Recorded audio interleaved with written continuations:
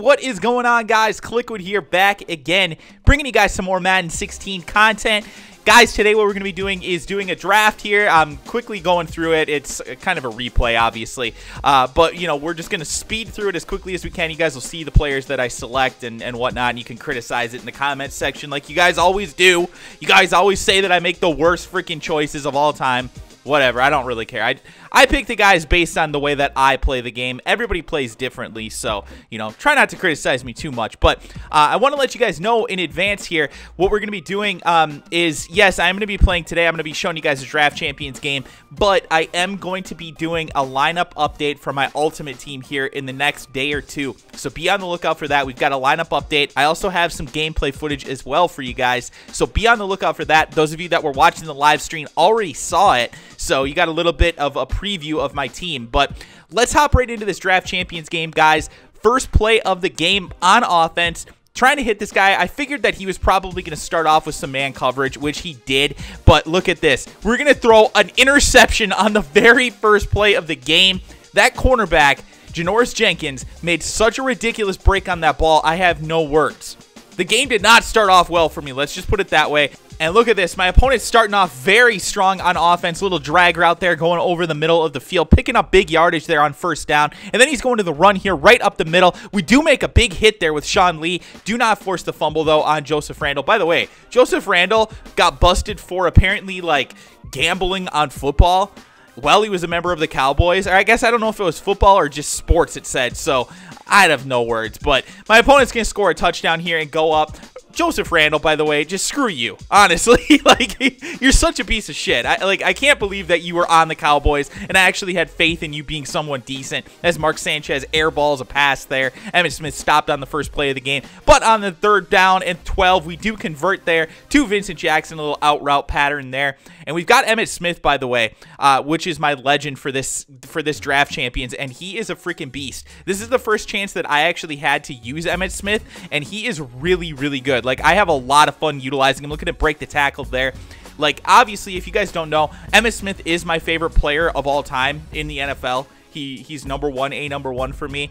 But it's a lot of fun to use him in Draft Champions as well, just because he's got good speed and he has good vision, and I don't know, like, he just seems to get through the holes and really make the right play. As Sanchez, again, airballs another pass. Brings up a 4th down, so we are going to kick a field goal here. Down 7-3 after the end of the first quarter, so not the end of the world, but certainly not the start that we had hoped for, only getting 3 points on our first 2 drives. My opponent's starting to drive right away here with these inside runs, really kind of kicking our ass, but we do stop him there to a 3rd and 1 here, and he's going to try and go to the screen pass, and we knock it away. Brings up a 4th down, so this is a big play early in the game. He's going to go for it. I'm expecting the run up the middle, but when he started moving around his guys and, like, audibling and things like that, I was kind of thinking pass potentially, but we still do commit on the run up the middle, and we make the play in the backfield. Look at this play. Raheem Moore coming up with a big stop in the backfield. Excellent play defensively, so now we're in a good spot. We could potentially take the lead here, and look at Chase Ford catching the pass in traffic, breaking away and getting into the end zone. Big touchdown there, so we now are up 10-7. That's why you don't go for it in those situations, guys. I mean, I know it's easy to say 4th and 1, you're usually going to pick it up, but when you're at your own, like, 25-yard line, it's very, very difficult to put your defense in that type of a situation. But look at this. 2nd and 10, he is going to bomb it deep into coverage. That, I thought it was Antonio Brown at first, just based on it being 84 on the Steelers, but it wasn't. That was Shannon Sharp, his legend. That's speed, though, out of a tight end. Like, that is absolutely ridiculous. But we're not going to stop. We're going to keep grinding. We're going to keep trying to run our offense. And look at this. We're breaking away here. Emmitt Smith breaking another tackle, taken down after about a 14-yard gain there. Brings up another 1st down, and we're going to find our tight end here. Going over the middle, but a very short gain there. Brings up now a 3rd and 6, and we're going back to the out route here to Vincent Jackson. Nearly throwing the pick there. Not a good choice by me. So we're going to take another field goal here on 4th down once again. Tough situation, man. I really wish that we could have walked away with 7 there, but we do get the 3. So that's 2 drives now where we've been in our opponent's red zone, basically, and not come up with a touchdown. But we do get points on the board, so that's good. Now, 2nd and 3, and look at this. Another just chuck it down the field pass. Unbelievable that he came up with that one, but, you know, it's Madden 16 for you. The aggressive catches are just out of control. Doesn't matter who you have, I guess. So, big play by him, but We make a massive play there on defense, stepping in front of that out route.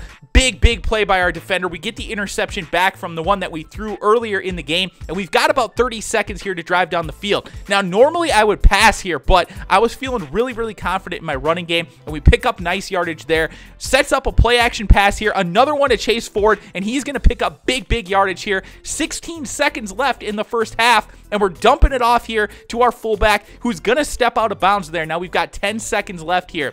We either need to get the ball into the end zone here or at least have enough time to call a timeout and kick the field goal. So here we go. We audible our tight end to a streak, and Chase Ford is wide open for the touchdown. Huge play. Now my opponent back on offense here, and he is going to throw it into coverage once again down the field.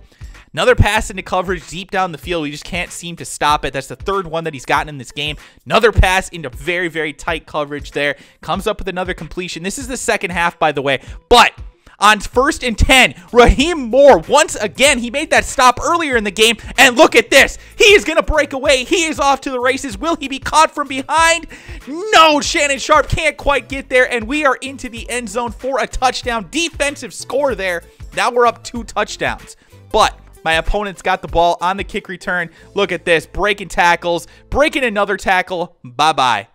You've got to be kidding me. Like, look at that huge return. Thankfully, we do take him down from behind, but man, how many freaking tackles did he just break right there? Like, this is getting ridiculous. Like, on the past 2 plays, the kick return and then that run, I think he broke like 5-6 total tackles. That is out of control, EA. Come on, help me out just a little bit.